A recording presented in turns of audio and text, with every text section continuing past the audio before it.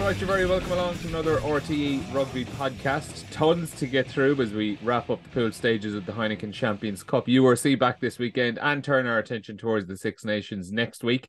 Bernard Jackman is with me as always, and delighted as well to be joined by Jonny Holland, head coach of Cork Con, who are absolutely flying it at the moment. Beat Clontarf at the weekend up to third in the table. Jonny, I thought this was meant to be a season of transition down in Cork. I don't like transition. Transition is disrespectful to your other players, isn't it? No, transition shouldn't happen. I think if your club is run well, I think, which we tend to be, I think transition can be, yeah, you can have change, but I don't think it should be considered a transition that other people think. But yeah, up to second, I think, are we? Second, you're right, actually. Yeah, no, I did check that beforehand. You are up to second. No, it's good results, but like again, it's an isolation. It's one result. You can't really go up to Dublin and beat Clontarf and then throw away points elsewhere, like, you know. So we'll try and stay grounded anyway. It was a good game, and we needed that result as well. Like, but there's a long way to go, isn't there? This is what Cork people consider transition to be, Birch.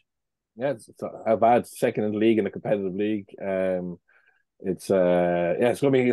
Look, at Turner obviously have been the standard bearers, but we've seen over the last number of years when it comes to playoff rugby, anything can happen. So it's good to see Con back up there and being strong, given the fact that they were supposedly rebuilding, but they're obviously doing a hell of a good job of doing that. Back up there after only finishing inside the top four last season. Yeah, it's we haven't been in second in a while, I'd say. We haven't been in that home semi-final spot for a while, but you know, that can be short-lived as well if we get ahead of ourselves. But yeah, I think turn your odds-on favourites, we let them run away. They've Clontarf again this weekend, don't they? So yeah, that'll be an interesting one. You'll be there ready and waiting in the long grass. But listen, we'll get right into it now. I might just kind of start broadly speaking around the Champions Cup and the last 16 ties and potential paths through the tournament that we're seeing, fellas. So obviously the big one from an Irish point of view, Leinster against Ulster, but it's funny, Birch, the way the kind of map towards a potential final has worked out, where if Leinster get through Ulster, potentially they could have Leicester Tigers, Toulouse and La Rochelle in a final, just like 12 months ago. It's a fine little narrative, isn't it? Yeah, it is. It's funny how things work out, but I suppose from Leinster's point of view, when they saw the final was in Dublin and the new way of laying out the competition where you can actually control your own destiny, it was pretty clear they were gung-ho about getting maximum points in the group stages, and have now, I suppose, taken a bit of control of their own destiny. And you think back to the last couple of years, okay, they lost to Saracens and behind closed doors in the Aviva, and you know, definitely the lack of atmosphere there that day, you know, certainly wouldn't have helped them. It wasn't a usual home game, but then to lose to La Rochelle in the semi-final, to lose to Marseille, this is really it's perfectly set up for them, but also it ranks up the pressure as well. It cranks up the pressure, because if they weren't to finish it this year, you'd have serious question marks around their ability to get it done, you know, in the latter stages.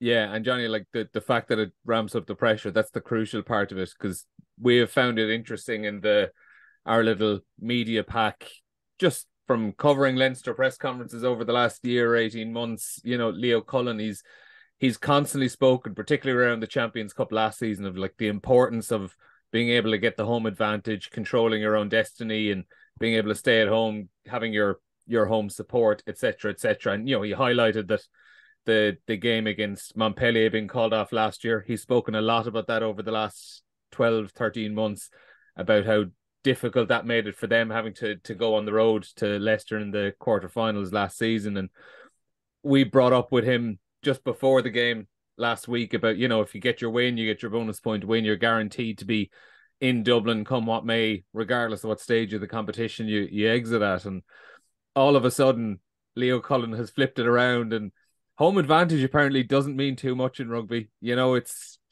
actually not really the be all and end all. I know what he's doing. Like, obviously we all know what he's doing. He's trying to just kind of play it down, but it is funny, the psychology, where you get the feeling it very much is on their minds that the light is being shone on them to be the favourites the whole way through this competition. Yeah, they are the favourites. So I think, like, you know, they're the favourites until they come up in that in that kind of big power game against the La Rochelles of the world. Like they will be favourites until then, and even at that, you know, you'll talk about revenge and you'll talk about this and that, and you'll probably make them favourites anyway, and they're at home now as well. So you know, I think they put the pressure on themselves anyway. I think there's a massive focus within that group of what they haven't done in the last couple of years, despite everyone saying what they have done. Like, there's no point in playing all this lovely rugby like that. Was it a six-man with a bit of variation that they went through? Gary Ringrose in the last pass to Jimmy O'Brien, wasn't it? So, you know, I think they have the ability to pull those things out. But like, you know, they put the pressure on themselves to play that style of rugby and to play the brand of rugby that they do play. But again, it's at the end of the competition where they have to get very effective against the scrum and the maul and the big power pack. You know, that's where the question marks are going to come up probably here and for the rest of the year. Like, are they able to do it? And you know, they're missing one or two players out of that pack at the moment that will give them the last bit of firepower to hopefully for them you know, flip that script a small bit and really put it away. But like Leinster and Dublin they are a different animal. Leo Cullen can say what he wants, but they're a different animal in Dublin. It's very, very hard to break them there. They've got a phenomenal record. Like, you can't really see it going any other way, especially when they've actually got a chip on their shoulder now in terms of the Champions Cup. Like, Leinster don't generally do chip on their shoulder, not outwardly at least, but I think they're all making it fairly vocal that this is the one they're really after. Like, it's not going to be successful, it's just win another league at this stage, you know.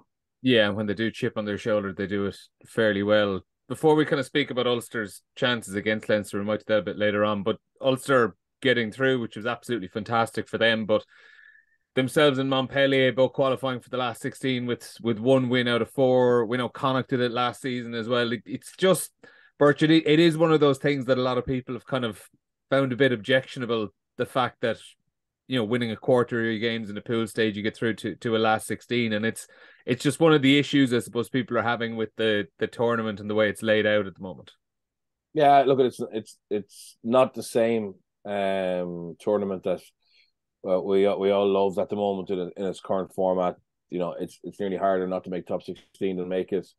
There's been, you can certainly question some of the interest, well, some of the selections. You know, Gloucester coming to the RDS is an obvious example. The quality, you know, there's probably it's much more narrow, the teams that can genuinely win it. But I think now it will start to get exciting, to be honest. But from a governing body point of view, you would imagine the EPCR will have to do a review of how it's set up, and it's not going to be easy because you have a lot of moving parts, and even more complicated now with the South Africans involved this season and beyond. But it's been slow to really come to hand, and hopefully after this we'll have a good Six Nations, and then we'll get into obviously the better teams. Everyone hopefully having a real interest in it, and we get some, you know, great rugby played and a worthy winner. Yeah, and then finally on the general Champions Cup knockout stages, Jonny, Munster, great that they've managed to get through and everything like that as well. And it's going to be Sharks away, and it's setting up what could be a brutal 4 weeks for them, where they're over in Durban. If they win that, they would either be away to Toulouse or home against the Bulls, and they'd follow that up, getting back on a plane to go back to South Africa for 2 more weeks. You would nearly actually say having the week off, like losing against the Sharks initially and having a week off between those 2 blocks, mightn't be the worst thing in the world. Yeah, it's rough, like, isn't it? And I think they're up against it. But if you look at what they did at the weekend, I think their season is really turning now. I think we were talking about, a win and their season will turn. Oh, they need another win and their season will turn. But that was a huge game at the weekend. You know, you can argue that Toulouse went 11-0 up and then probably sat back a small, but that's not really 11-0 isn't a lead that you sit back on. You know, so I do think they shocked everyone with the turnaround, the physicality, the try that they scored. They played really good rugby and they really stood up to the test of Toulouse. So I don't think they're going to go to Durban and think they can't win. You know, and this is Munster in a Champions Cup, albeit in a very different atmosphere in Durban. You know, they haven't done that one before in a Champions Cup, so it's not the same style miracle match as before. But I think the confidence within that group is high, you know, and what they're actually achieving. Having Joey Carbery back, unfortunately for him, that will give them a little bit of an extra edge as well in the Six Nations period. So they can actually continue driving their game with the fella who's probably going to be driving it, you know. But like, yeah, it's you can't really see them coming out the other end of that 4 game block in too good a shape. But the other thing is when you go away from home and you're traveling and everyone's together, that can sometimes give you something. I know being at home is nicer, but like everyone together, getting on the same page, a bit of camaraderie there. It can give you some form of an edge, but it's going to be massively difficult. And just on the competition structure, I think like I don't like it, I think at the end of it, a team that's only won 1 out of 4 going through the pool stages, they're not going to go on and win it anyway. So they can sneak through if they want to. I don't think you're going to just pick up the form to win the Champions Cup, so you're going to get knocked out at some stage. But I don't like the fact that Munster could possibly go back away to Toulouse. I know it's a draw, but back away to Toulouse after having a mammoth game away to Toulouse, I think it's just, the bite of that game, will it be there? I'm not really sure. It's a hard thing to get your mind back around, isn't it? Yeah, be a tough one. Before any Munster fans jump me, I definitely was joking when I just said that, it might be better for them to lose that last 16 game against the Sharks. On the matches specifically, Bert, shall start on Leinster, 36-10 winners against Racing 92. One of the strangest games I've ever been at, where they were, 12-10 ahead heading into the final 15 minutes and managed to pull 4 tries out of the bag. But is that down to the fact that they played at such a huge pace for those first 20 minutes when they had a lot of possession, and they were clearly trying to wear down a big, heavy Racing 92 pack, and as much as they struggled their way through large parts of it, is that 4 tries in 15 minutes right at the very end, is that the payoff for the way they approached the game initially? Yeah, I think it is, and they were more accurate the longer the game went on. Like, they did start at a high pace, but some uncharacteristic handling errors, some breakdown issues, just getting, and at first, both I think were down to Racing's defence being far more aggressive and well organised than it was in Le Havre. But Leinster didn't get the scores on the board that they normally would have expected with all that possession. But yeah, they didn't flinch. There was opportunities when you think, things that it's our day, maybe let's just win this game and forego the opportunity of a bonus point, or get a 2-score lead first and then go for the bonus point. They turned down the shots at goal, went to the corner. And at the end, Racing, I was pitch side. I mean, it was obvious for the last 15 minutes how fatigued Racing were, and Leinster are incredibly fit. And I know it's something that Stuart Lancaster believes will be an easy win for him in Racing, is get him fitter, and I think one of his key appointments is his head of S&C, but they weren't fit enough. To be fair to them, they deserve credit because they came and actually made it a contest and tried to win the game. So I don't. They obviously were hurting after their very poor performance again in Le Havre, and obviously had a chance of qualifying. But no, they were just punch drunk at the end. And Leinster actually, ironically, got better, more accurate with fatigue, and put them away. And if you just looked at the result, it hadn't been there, you would have thought it was a one-sided affair, but it wasn't.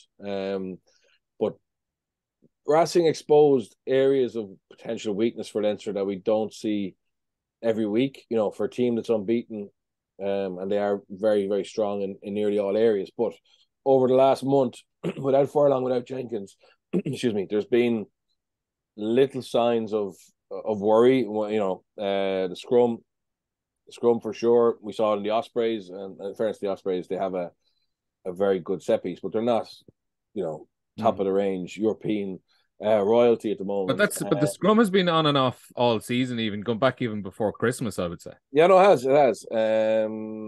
Inconsistent. And that's an area that, look, remember, I spoke about a Saracens game. Effectively, that game turned on Saracens doing a real number on Leinster. Look, Leinster will have Tyke Furlong with a bit of luck to come back in. They may decide to put Jason Jenkins in there when he comes back from injury. But that's not, like, you could have 2 injuries in a semi-final. You could have both men out. So they're going to have to concentrate on fixing that. And then obviously their Maul D over the last 2 weeks has been exposed. Gloucester, again, who aren't a mammoth pack, but very well drilled in that area, got 2 penalty tries, and then Racing got some inroads in that. So it's not perfect, but to be fair, you'd love to be Leo Cullen as opposed to any other coach. There are 2 things that they should be able to fix, and the rest of their game is very strong.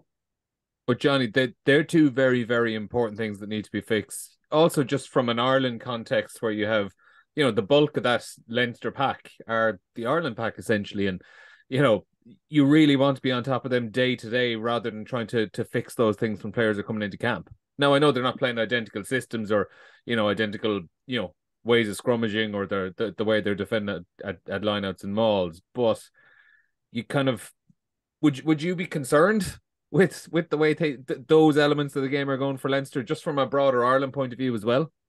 Yeah, I think in one sense you are, but like Bernard said, you bring a couple of other fellas in there, and you'd like to be concerned about those things while you're winning very well, So I think I think they've gotten a bit of a warning sign while they're still winning, and that's the best time to get that warning sign, isn't it? If they can fix these things while they're already winning, then I think they're going to be in a great place. It's better than getting these warning signs now is better than getting them in late March, and then you don't have time to turn that momentum around. But yeah, like it's funny when you're coaching, you like to think that everyone in the group, Al Alatoa is not a poor prop.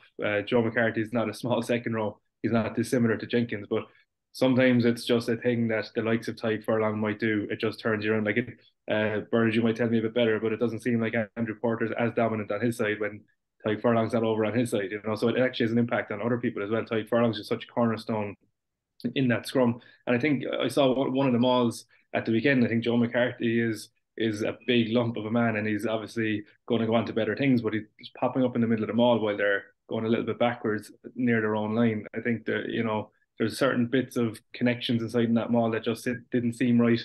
But again, personnel can have an impact on that.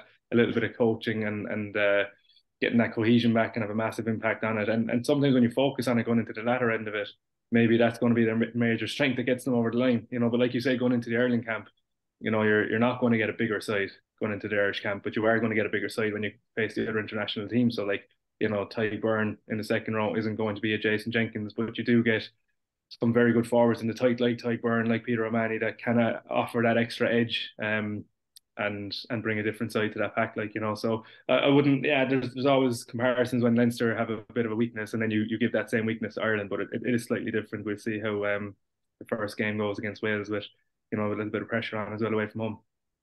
If I'm going to talk about a positive, someone who has just been lighting it up all season, Birch, Gary Ringrose, player of the match again at the weekend.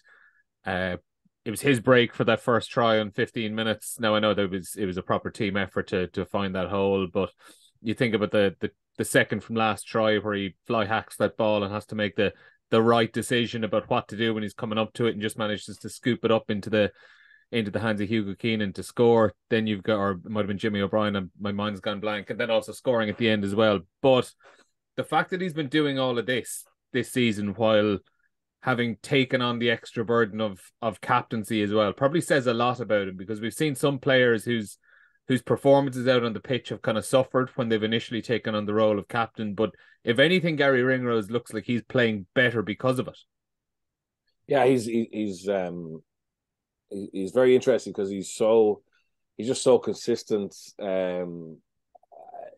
like week in, week out, 8s, 9s out of 10, and has a real edge to him as well. So he has the flair and ability to do extraordinary things, but yeah, defensively at the breakdown, he's very clinical, and there's a real edge to the physicality he brings, and it's become a key man. I mean, also I suppose, Leinster missing, Robbie Henshaw, and he's been able to build a relationship with Natai or Jamie Osborne, and not affect his ability to be a star performer.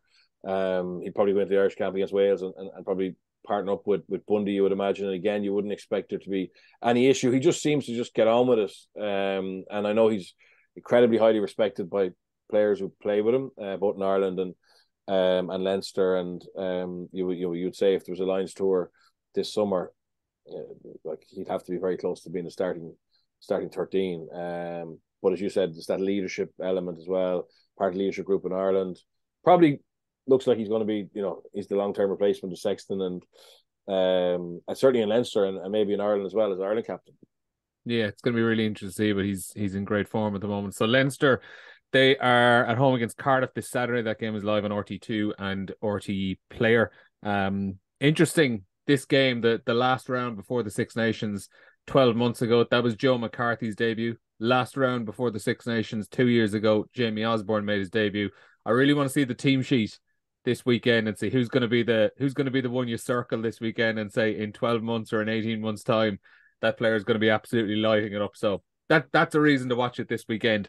But look, we'll move on to Munster and Toulouse now. Munster beaten 2016 by Toulouse.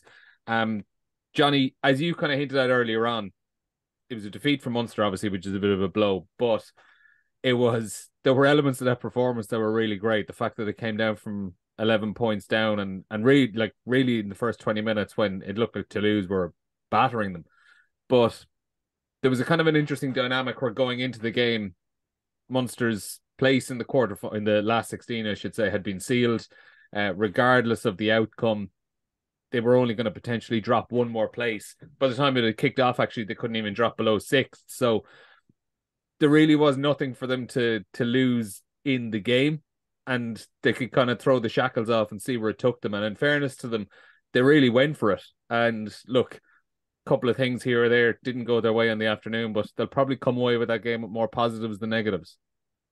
No, I think you should definitely come away with positives from that game. Like Toulouse are a European powerhouse at this stage. Like, I mean, they have quality all over the pitch. They've got a massive pack, and obviously Munster soaked up a lot of that early on. They were taking hit after hit, losing gain line after gain line, and it was not looking pretty, you know. So, and I think Toulouse probably had a small bit more left in the tank as well at that stage until they realised that Munster were turning it around a small bit. But I think the most promising thing is they kind of stuck to their guns, and they didn't just put the ball up the jumper. They didn't.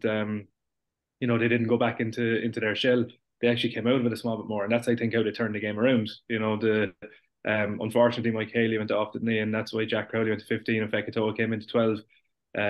Mike Haley was a massive loss. I think he's been unbelievable. Like, one of the guys that you're thinking, how is he going to make a step up to Irish rugby when, that's definitely the best rugby of his career. I don't know how he rides so many tackles, takes so much hits, and keeps going forward. But they lost him, and Fekitoa came in, and that try was just phenomenal. Gavin Coombs around the back. Gavin Casey or Craig Casey with a fake kick and all the rest of it. Everything else that was involved in it, and that sums up how they approached it and how they got themselves back into the game. That they didn't really go back into their shells. They absolutely went after them, and I think they're very unlucky in the end. I think the yellow card on Ben Healy, it probably is one. Like, there was massive separation with his elbow. I think it's hard when it's someone like that who isn't going to go into a contact looking for sharp edges. He's just protecting himself in the contact. If it's a big hard carrying centre, you're nearly thinking that they've done it on purpose. He just did not do that on purpose, but the letter of the law may be fair enough, and it just took the wind out of their sails at the end. But they were going to win that. Like, it's I think they'll take it's. I hate saying they'll take a lot out of it. Again, a morale boosting loss, on one of those, but like they were so close, and it's very encouraging for them, and that's why I think they've kind of turned it now. There's been some big calls in selection, and fellas have backed that up. I think Calvin Nash and Shane Daly are going really well in the edges as well. So they've got a lot of fellas who are hitting form at the moment, and fellas in the pack as well that are bringing a bit more of an edge, and they'll get players back as well between now and the end of the season. So I don't think they're in a good place, but they prefer to be in a good place while getting a kind of a corner turning win as well.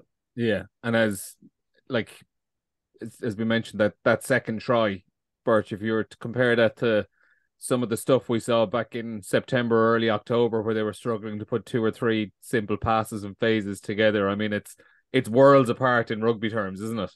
Yeah, and look, that's I suppose, a sign of all the way they've changed how they train, their philosophy is coming to fruition. Because I think, the Munster team of old, the great Munster team, were very pack orientated, very strong kicking game, play the percentages, play cup rugby.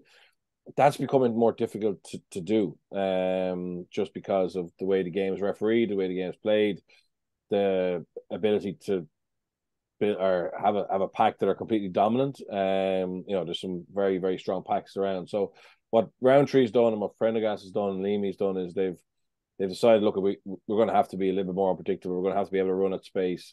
We're going to have to be able to play more unstructured rugby than structured rugby. And, in the first couple of months, there was clear signs of maybe a lack of skill set or a lack of fitness or a lack of understanding, because there is rules within that. It's not just chaos. There's principles.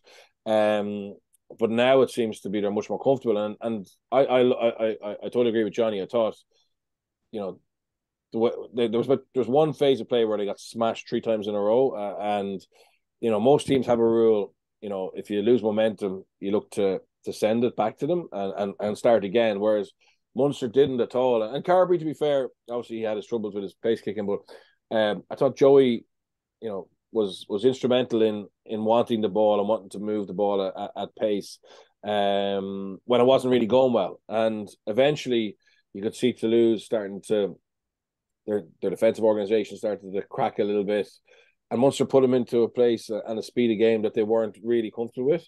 And obviously that try was a direct result of that. But I think Munster, I know they would love to have beaten Toulouse either home or away, but both games they finished with, I would say, certainly a feeling that they can live with them for sure. And that's a massive step forward, because they're not at the level that they will be at. But they've qualified. They could easily go to Sharks and win. Sorry, they can go to Sharks and win. It's not going to be easy, but you wouldn't write Munster off. I don't think they're genuine contenders this year, to be honest, to win Europe. But you can't help but be impressed about how things have started to turn in a positive way. Mm-hmm. Jonny, I might throw the Joey Carbery question to you as well after Birch mentioned it. So obviously there was a huge spotlight on him coming into this weekend. And I know the 2 conversions were obviously frustrating and they're ones he'll want back. But overall, in terms of his game, how do you think he played? He played like a guy who's going to turn that back around. That selection, I don't think, is written in stone, And I think that's the best part of what happened at the beginning was that, he had very disappointing news. If that's in a break where you've got 3 weeks off and you don't get to play, things fester. Whereas he had a huge opportunity, as close as you can get to an international scene, I suppose, to prove himself. And that's what you want as a player. You don't want to be waiting to try and get that opportunity again. I think when you're a younger player, the pressure comes on and you're like, oh God, they're all going to see me for what I was and not selected, and they're going to find out reasons why I wasn't. But as you become a bit more mature, and like Joey is, he's been through a lot. He's very experienced. He's played with the best players. You want to take that pressure on. You look at it as an opportunity as opposed to pressure, and I think that's what he did. Bernard said there, he was very, very calm. He wasn't like a guy that was under pressure. Yes, he'd like to have kicked his 4 points, but the 4-point margin, you can't equate that to the losing of the game, because the game just goes a different way. Toulouse have a different mindset or whatever happens. So I wouldn't really worry so much about that side of it. Obviously, he kicks them on another day, and I think his goal kicking has been quite good. So, I think it's very, very encouraging for Andy Farrell as well, that he's given him feedback and he's gone out and he's been very, very mature about how he's kind of continued his game. Because I think the biggest thing that everyone said in the last couple of weeks is that he's actually coming off the back of some of his best form in the last couple of months. So he hasn't really flinched. Like, he's just gone straight back into doing that. Now, was he taken off at like 50 minutes? I was a bit disappointed with that. I think, maybe Munster were looking at Ben Healy's kicking ability. He obviously had missed 4 points from the tee. I'd like to back him a small bit more there, because I think he does kick quite well normally. But then you're in a really important game, and if you can get a win there, obviously you'd like to take 3 points, or you'd like to take a long range effort at some stage. But I'd like to have seen him stay on the pitch a little bit longer. I think that just adds a small bit to the pressure. But I think he stood up definitely. Yeah, and he'll probably be playing this weekend as well, Munster against Benetton, away to Benetton on Saturday afternoon, as much as he'd like to be in Irish camp, but a boost for Munster all the same. Elsewhere then, Ulster 22-11 winners against Sale at Kingspan Stadium on Saturday. The result burst that gets them through to the last 16. I know we spoke about the merits of having a 1-win team in the knockout stages of the competition, but all the same for Ulster, just a massive result, first of all, to get into the knockout stages of the competition. And in fairness, they've done so courtesy of the bonus points they picked along the way. But also getting back and getting a victory against Sale after that 39-0 hammering over in Manchester. Yeah, look, they've turned a corner, which is all you can ask of them, really. I mean, the effect that second half collapse had in the RDS against Leinster, and how that led to obviously that huge defeat away to Sale, and then very poor first half against La Rochelle. But they've got enough bonus points. I don't have an issue with Ulster being in the competition, because I think if you had said in October, late October, early December, our Ulster top 16 side in Europe, you would say they were, so they're in there now, and I think they'll relish this. This is a better fixture for them than a way to lose or to the Sharks, because they're the best team in it, but there's that familiarity of having played against these fellas since you were a schoolboy or a youth. They've beaten Leinster a couple of times in recent history. The last time they played them in the Viva in a quarterfinal of Europe, they should have won the game. And there's time for them to get back into form. Leinster have 20 odd players in the Irish squad. Who knows how Leinster will be for that first game back in Europe. So a lot to look forward for Ulster, and it's just I want to see all the Irish provinces in a good state, and the state they were in 3 or 4 weeks ago with that doubt about their mentality is a horrible place to be. So they look like they've turned a corner, and hopefully, they continue. This weekend is big for them, to pack it up before there's a bit of a break. And obviously the Stormers coming to Dublin or to Belfast is a real challenge. So they can't rest on their laurels yet, but there's certainly positive signs. Yeah, and I suppose as we kind of mentioned a little bit earlier on, Joey Carbery being available for Ulster. The flip side of their poor form is that quite a good handful of their players haven't been selected in the Ireland squad, and as such, Dan McFarland is going to have them available for this game against the Stormers this weekend, which is huge for them, Johnny, because if they can come out of this and get a win, if you look at where they are in the various tables, through to the last 16 of the Champions Cup and still in a reasonable position in the URC, they'll have got through this really, really tough block, having gone through some awful form, but still in reasonable shape, and have a couple of weeks to fix a few things and work on a few bits. Yeah, absolutely. I think, they've got a couple of what they would consider internationals, even though they're not in the international camp now. Timoney and Treadwell and fellas like that. I think that they can drive on the environment around in Ulster at the moment. And, the Stormers are coming over without their South African contingent, aren't they? So their international contingent. So I think that it's a big opportunity for them to back it up at home. But, Bernard's saying there that Ulster I think they'll really enjoy having a crack off Leinster in the Champions Cup. And when you think about what Leinster have struggled with, it's their scrum and their maul. And if you think about the only thing keeping Ulster in games in the last couple of weeks was their scrum and their maul. Like they won scrum penalty against La Rochelle that Doak kicked the knee. So there was that side of the game. We all know what their attacking maul is like, although it wasn't as good in the last couple of weeks, but then again, they weren't winning games, so I think if they fancy themselves at all, they'll fancy themselves in those areas and trying to test whether Leinster have fixed those cracks, because that's where their game is set up around, so they'll be massively looking forward to that. And the fact that it's there's a lot of pride in there. Bernard said it's not like going away to La Rochelle or away to Toulouse or anyone like that. I think there's too much pride on the line. They'll have to find a performance from somewhere, but yeah, they do have a lot of time in the meantime, and I think the Stormers game is a big opportunity to turn that around. But I think there's just, form hasn't been their friend. Like James Hume isn't finding form. I don't think Billy Burns is going to be the man to drive them through a Champions Cup win or maybe even a league win. I don't think he's the kind of forgotten out half of an Irish rugby at the moment. I don't know if he's really driving the team around the pitch. So not everyone is in the same form as what they were when they were flying it.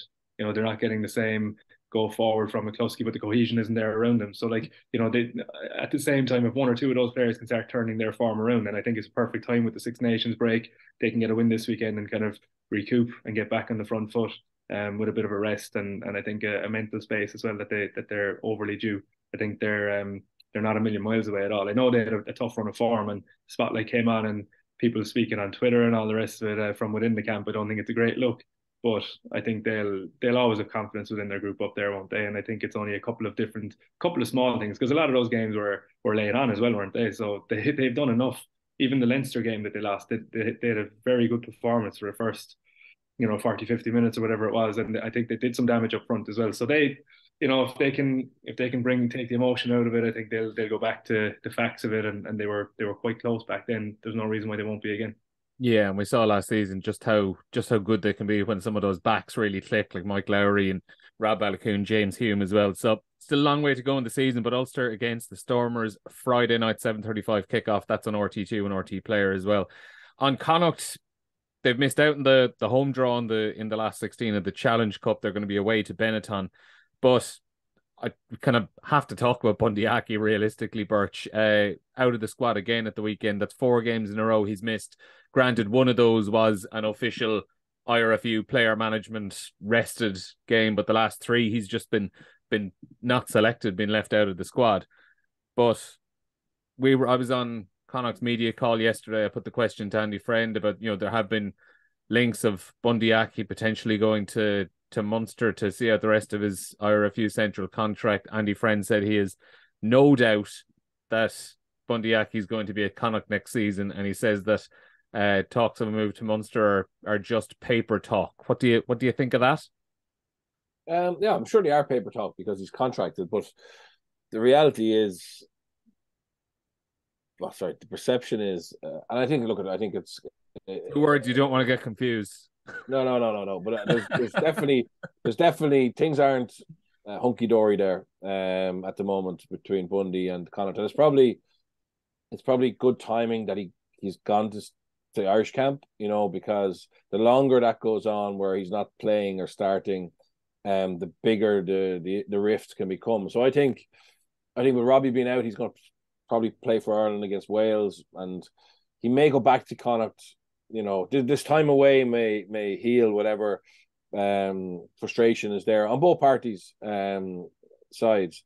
And if they can fix that, then obviously I think it would be sad to see Bundee leave Connacht, because I think he's been an unbelievable servant to them. He's been at the core of everything good that's happened there over the last 7-8 years since he came in from the Chiefs. But on the other side of the coin is, if for whatever reason he feels, or the club feel, or the province feel that they can't get that relationship back to where it needs to be, I personally would prefer to see him stay in Ireland and be eligible for Ireland than go to France or Japan. And we don't know if that's on the radar. Look, the reality is, if Bundee Aki wants to leave Connacht, he will find a very good club, anywhere across the world, wherever he wants to go. He's a very, very good player. So that's not an issue. And to be honest, that's not the case with every player. There's a lot of players who maybe are unhappy, would love to leave, but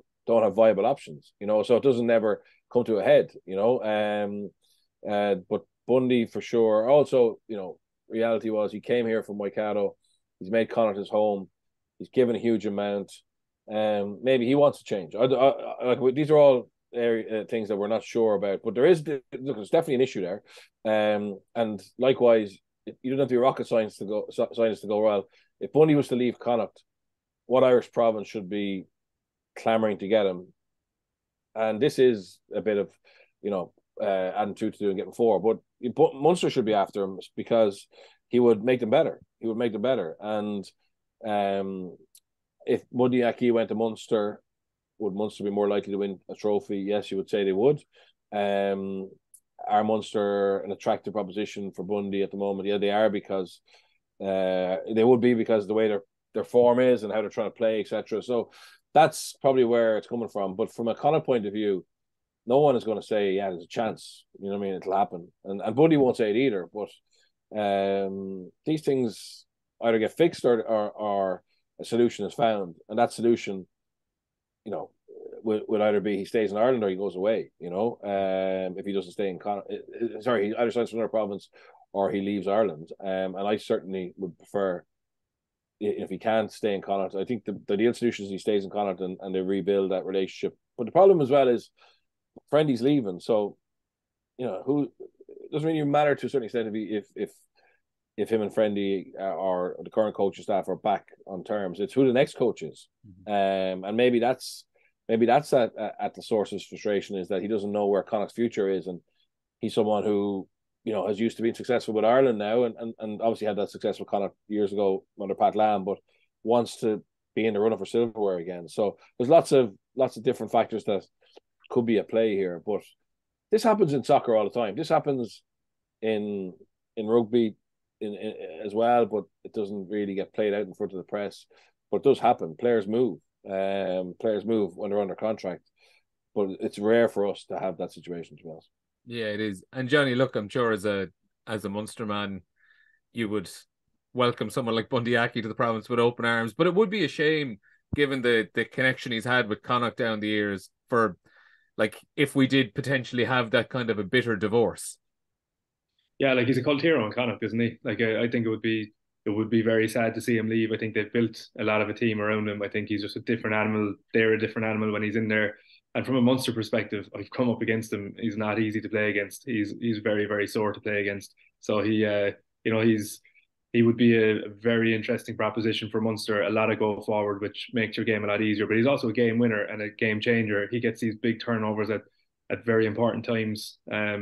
So like a guy that you hate to play against, but a guy you'd love to have in your team, you know. But I think the Andy Friend thing in the press yesterday was very much external pressure, wasn't it? I think it was maybe his parting gift that he can keep Bundee Aki and Connacht and keep people happy, because when you take him out of the team, they don't look like the same kind of heavy hitters, do they? They're kind of lacking punch without him. So maybe Andy Friend is trying to put that pressure on from the outside. Maybe he's trying to calm it down as well from the outside. I'm not really sure, but it didn't seem like it was.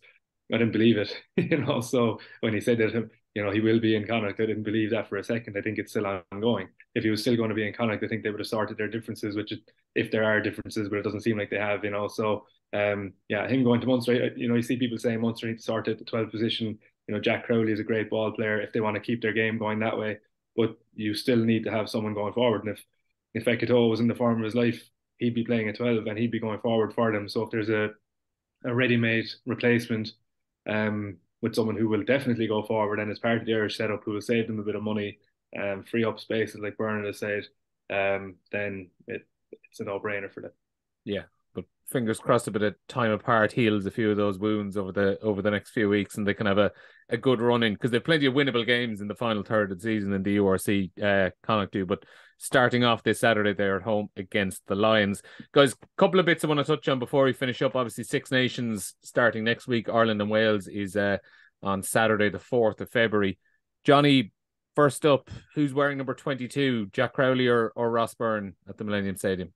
I'll go against my bias here with Jack, but I think Ross Byrne will wear it because I think the Millennium Stadium is a tough place to go. Andy Farrell has said that during the week. Johnny Sexton will start, but I think, you know, when the pressure comes on at the latter half of that game, I'm not sure it's Jack Crowley's pace that's going to come back into that game. I think it's going to be, and not that he can't control the game, but I think Ross Byrne, proven game winner, very controlled, plays with most of those players, you know, within a similar system.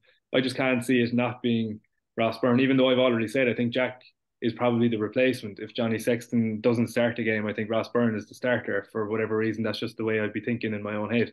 And I think Jack is the replacement. But I think for this one, away in Wales, with the pressure on, with Gatlin back at the helm, with everything that they're going to throw at it, I just have a funny feeling it will be Ross Byrne.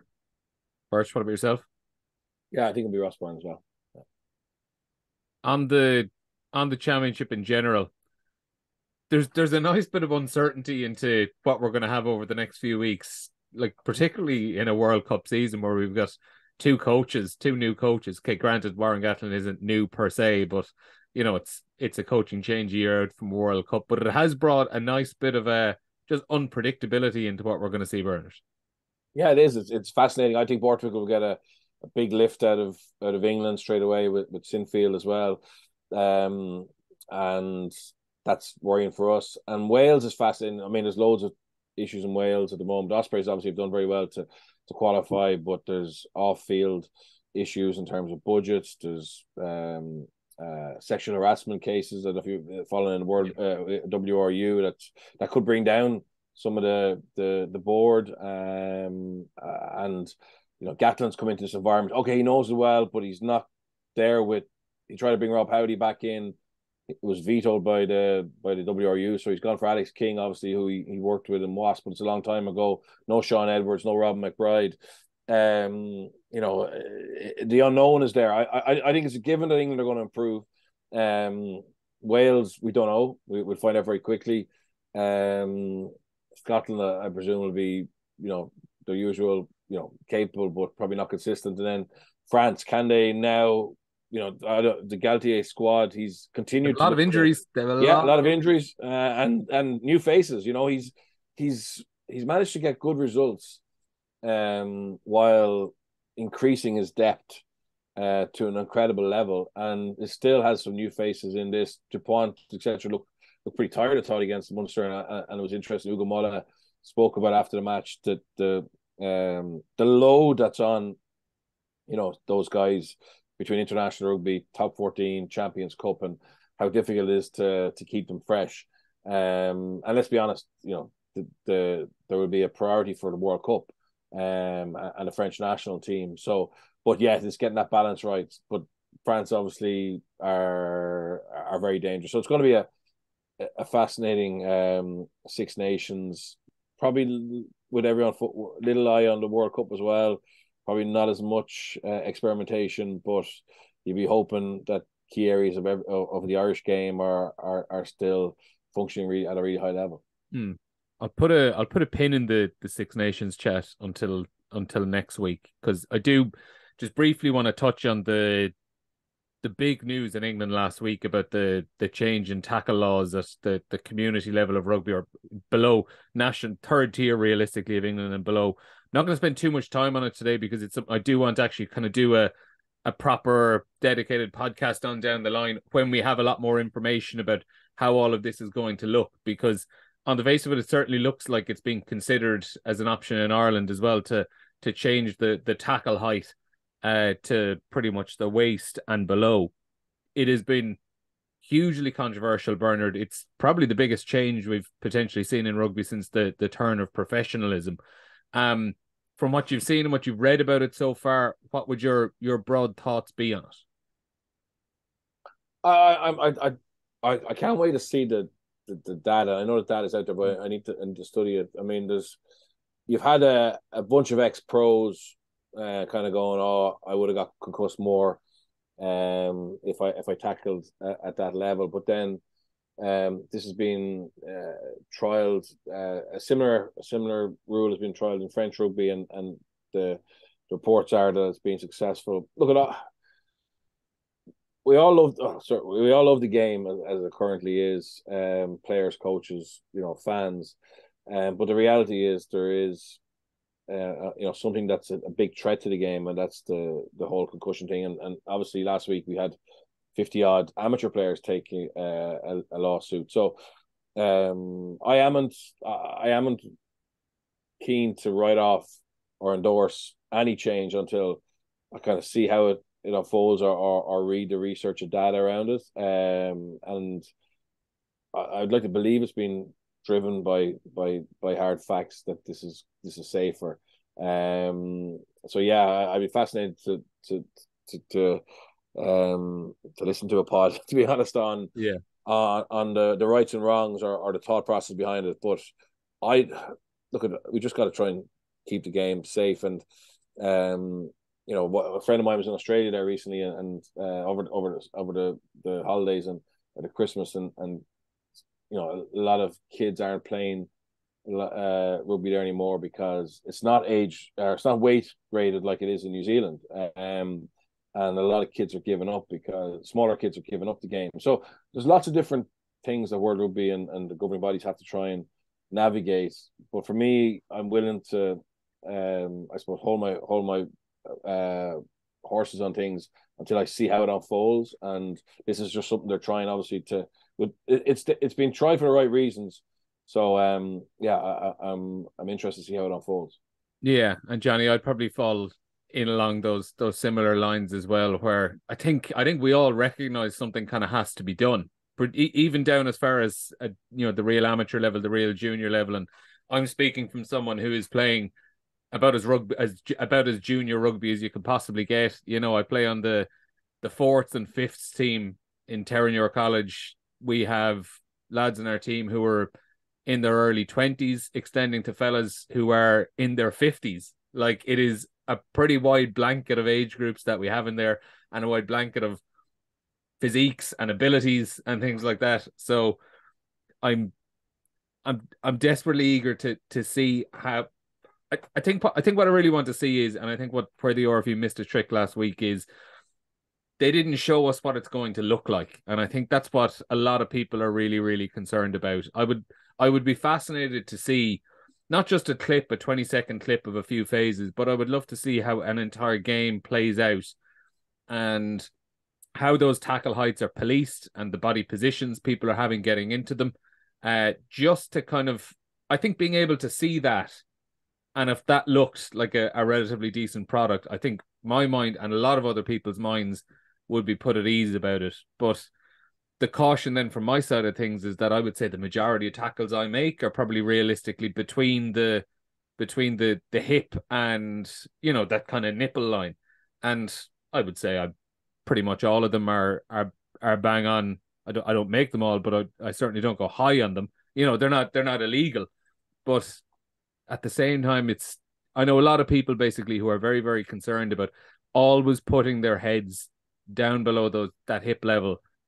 And I think at the real junior levels, you've got a lot of big knees coming up in the air, guys who are maybe awkward running styles, things like that. And it's a huge blanket to put from essentially just below professional level to right down at the amateur grades. Yeah, and like I think people are resistant to change regardless of what change is, but I think this is a huge change, and like I think I'm a little bit resistant to change, but I'm open-minded in terms of what needs to be done in the game, you know. So change needs to happen. I haven't looked into the research as much as I would like to have done. I think we're in the middle of a 5-game block. I need to keep the focus on, but I do need to look into it because if it's going to happen in our game. But like I've seen some clips from France, and you can see that, you know, the offloading game is going to be ridiculous with the fourth and fifths and I think you're going to get a lot of great offloading opportunities. Our skill level is already off the charts, Johnny. Don't worry about that. The intention is. But no, it's like it'll open up a great product if you get it right. But like I understand the concern, because I think from what I've skimmed over, I think the data has been misrepresented in terms of safety with below the chest line and below the navel and absolutely below the waist. I think below the waist was not the top priority in terms of what you'd seen from that research. But I have to, again, like I said, I have to look into it a bit better. But I think the concern there is that, you know, you look at the Joshua Tuasova kind of into the tackle with a crunch kind of position, and they're going to outlaw that as well. But like, you know, it's going to take a long time to change people's habits of kind of bracing for contact. Are you supposed to just run in upright and allow yourself to be tackled and just swing around it and get an offload in? What happens if, like, you know, in the first year, 2 years, what about those 50-year-olds in the junior team who've been doing that for 30 years, you know, longer? You can't change that habit over the course of a summer of training where contact levels can't be that high anyway. You can't do that much contact in a preseason. So like, I think there needs to be more of an introduction into, you know, changing the tackle height. I don't think you can just go to waist level. Yes, you'll get hips on faces, you'll get knees and faces. I don't think it's the answer, but I think change had to happen. I would like to see, you know, below the nipple line or something like that. I think it's better for the game. I think the change is too big. It's too drastic at all levels, you know. So yeah, you can go into it a lot more, I think, at a different stage. But I think there's some French clips out there. I've seen one or two of them where, you know, you can have a double man tackle as well. How does that work when you go into the 22 and you start to pick and go? You know, if I can't be that low and you can't be that high, and I can't have a second man in, it's just going to be gain and score. You know, you're not going to be able to stop a guy. So there's many things that they need to sort out, and I think some tournaments trialing it in our leagues would be better than just changing it outright by next September. Like, yeah, and as I said, I think that's probably why we're holding off. We're going to do a proper podcast on it down the line, because there's just so much kind of grey area at the moment, and not a huge amount of clarity on how the product will look, what grades it's going to be coming into, particularly in Ireland, where it's kind of still very much at the discussion stage. But if any players, junior players, things like that, have any thoughts on it or questions they'd like us to address when we do go into a bit more depth on it, feel free to send us a tweet or a direct message at RTÉ Rugby on Twitter, or myself as well, where you'll find me, or send an email into us at RTE. We'll be sure to flesh those things out, because I think we have a long way to go on this as well. But listen, fellas, thanks a million for joining us. Birch, as always, thanks a million. Johnny, good luck this weekend. Ballynahinch on Saturday, is it?